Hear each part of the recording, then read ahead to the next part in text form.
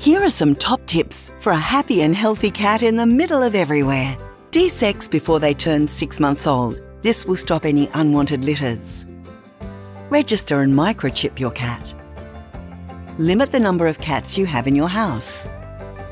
Provide a 24/7 yard or containment for your cat. Avoid collar bells or pouncing collars. They don't stop all cats from hunting and can cause injury. Educate yourself on the needs of your cat. Restriction isn't cruel. Understand that even pet cats can roam and kill wildlife. If you accept it, you can help to change it. Report any stray cats to council and don't feed them. Don't use your cat to control rodents. It doesn't work.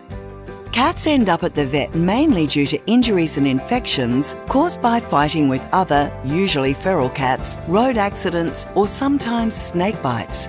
Cat control methods, such as a cat curfew, is the best way to protect animals and the environment. A cat curfew will help us keep cats happy and healthy.